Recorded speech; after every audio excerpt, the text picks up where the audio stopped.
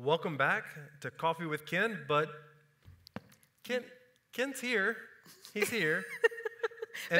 And we have no coffee, but we have been in Houston because we just got done with First Steps to Success. Hi, I'm Jackie with Destiny Global, and of course, this is my amazing bride, Miss Carmen O'Quinn. Hola.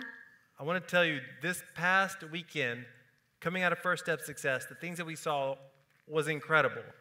The breakthrough happening, the changes in people's lives, the stories, people paying off debt. It was absolutely unreal. If you get a chance to join us at a First Step Success in the future, you want to make certain you do that. But there was something, this was a first. We did something in 30 years of First Step Success events. This has never happened before. But we did something special. Ms. Carmen O'Quinn, why don't you tell us what happened?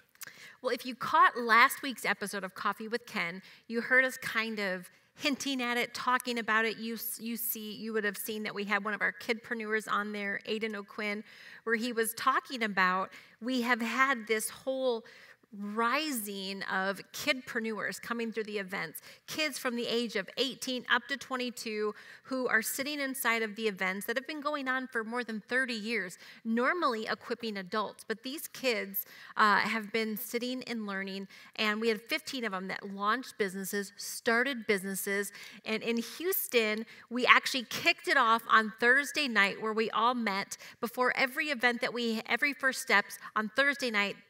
We meet in the ballroom with all the next gen, and we have a teaching that is specific to their age and their level, and it's teaching them life skills on how to succeed. And so on Thursday night, they were able to show their stuff, show their products, show it off, talk about all the things. In fact, I think we have a clip of that. It was incredible.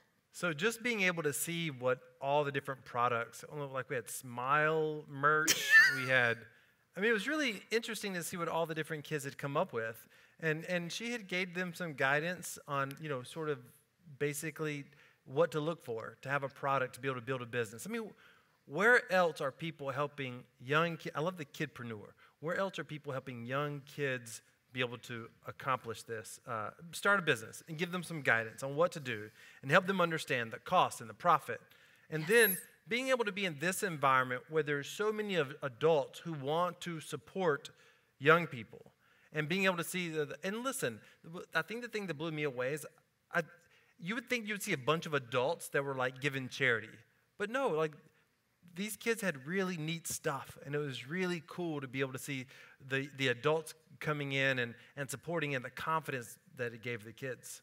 Well, yeah, and these kids, they not only attend the next generation part, but these kids sit through the entire event with their families, some of their siblings, and so it's families growing together. And so we continued on with First Steps, where of course there was hundreds of people that had gathered, whether it was in person or virtually.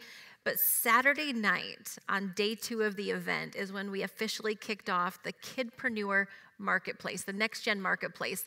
And this is where 15 of them out in the foyer, right outside of the ballroom, they had their own booths. They had all their stuff displayed. They had practiced their smiles. They had rehearsed what to say to the clients. And what was so cool was not only to see how excited the kidpreneurs were, like these future leaders, these future, for some of them, like Anthony, who started his own vending machine business last year. He's already said, I'm going to become the first millionaire in my family.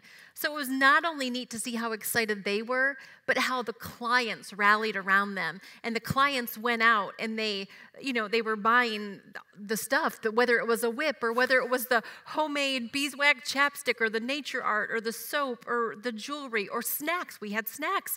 We had crocheted items. And it was just really crazy to see. I think it's inspirational, even to see young people. As an adult, as an entrepreneur myself, I've always wanted to, if I see a young person selling cookies in front of the grocery store and they're actively trying to make the sale, I can't help but want to help them, or at least talk to them, encourage them, and of course probably buy some cookies that I might not need. But then to be able to see these kids, it was just inspirational because that was taking it to a whole nother level. Well, and when you watch the clip, did you see all the smiles? Oh. The smiles from the clients, the smiles from the kids, and then some of the kids on their table, they had like a tip jar. And if anybody wanted to donate their change, all that extra went to, which we're going to talk about in a minute, King's Ransom Hope for Honduras. Many of the kids sold out on Saturday night. They sold out of all their product, but Sunday morning, for those that still had inventory left, they were able to set up their booths. And before the event opened, when people were getting in line and they were chit-chatting and getting their morning coffee, they were set up. And there was just, you said the perfect word, there was like this inspirational buzz in the foyer. And I don't know where else in the world that we live in, with so much negativity and so much happening and so many people who need inspiration and who are broken, where you can go to a place and your very soul, your very spirit can be uplifted. And I don't think there was not one person in the room that wasn't inspired. And the best part is not even, like, we had plenty of kids that hadn't launched businesses. You could see their wheels turning. So even the kids that were in the room that hadn't started businesses, that you could see them going, wow, this kid did this and this kid did that. What could I do? I think there were some adults that were thinking the same thing, quite honestly. And I want to say this, First Step Success obviously isn't all about the kids. It's just that this was such a big deal because it was the very first time we had done this. Yes. And if you're thinking, oh, I want my kid to be a part of that, well, I want my grandchild to be a part of that, just so you know, there's no announcement yet to do that again. This was a bit of a test market, but it went really well. So in all likelihood, there may be something else coming up in the future. Stay plugged into this Facebook page and so you can, keep an eye out on what's happening. But I just want to cover this. It's fascinating. It was a really genius idea that you had on how the kids got their booths and how that whole process worked. Because we didn't expect the kids to go pay for, a booth rent like they would do it like a bazaar or a home show or whatever. How did that work? Yeah, so at Destiny Global, First Steps to Success, a portion of every ticket sale, every ticket that comes in, a portion of that goes directly off the top to King's Ransom Foundation, which is supporting the orphan, the widow, the extreme poor here in the U.S. and abroad. And so one of the things that we had partnered with was Hope for Honduras. We had a chance to go to Honduras last year and see the need and see these kids living in shacks, like literally right next to the road.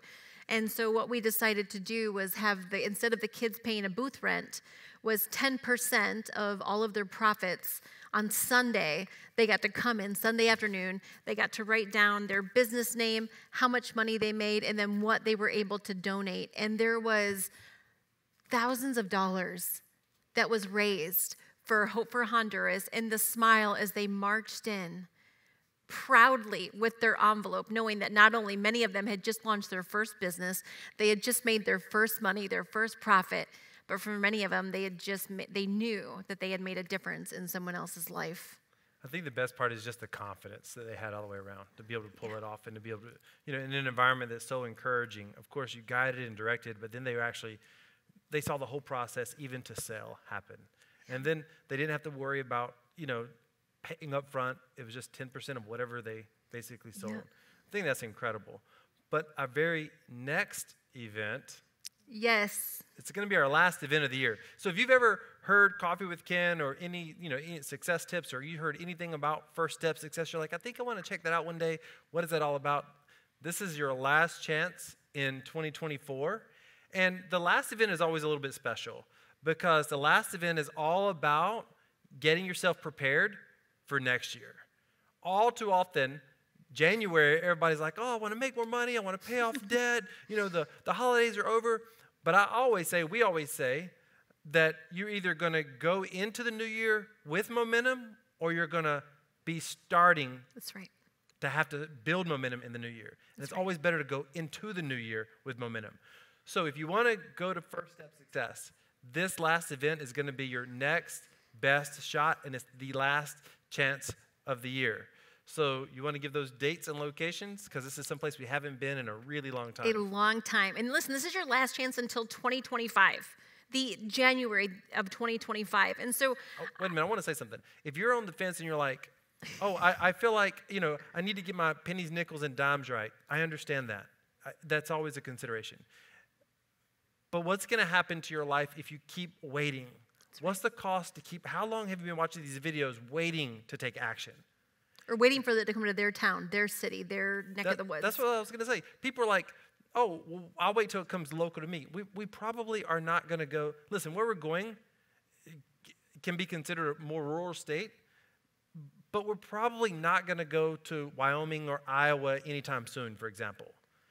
I mean, we just don't. And in this day and age, hopping on an airplane, I mean, in less than 5 hours, you're anywhere in the U.S., in the continental U.S. anyway. So if it's in the U.S., it's local.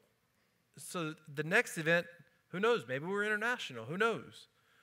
But if you've been thinking about it ever, or you're like, I want to check this out, this is the event. This is the event. So your last chance, 2024, to meet us in person in a ballroom where you can learn the strategies like our clients just learned in Houston, how to pay off your debt, how to grow your business, how to start a business, how to get a raise on your job, how to become the most recommended person it is at what you do. Your last chance for the year is going to be September 12th, 13th, and 14th in Raleigh, North Carolina. We are coming back to the East Coast. We have not been to North Carolina in almost 20 years. Yeah. And it's going to be a blast. It is going to be a very special event. We're bringing back some really great content that we haven't done in a while. And wait a minute. They actually get to meet Mr. Ken Brown in person. Yes. Instead of there. And Miss Brown. And Miss Dr. April Brown, yes. So make sure to grab your ticket. We will post the link down below. Thank you for watching. If you missed last week's episode where we talked to Mr. Aiden O'Quinn, one of our young kidpreneurs, make sure to check that out. Thanks for watching. We'll see you soon.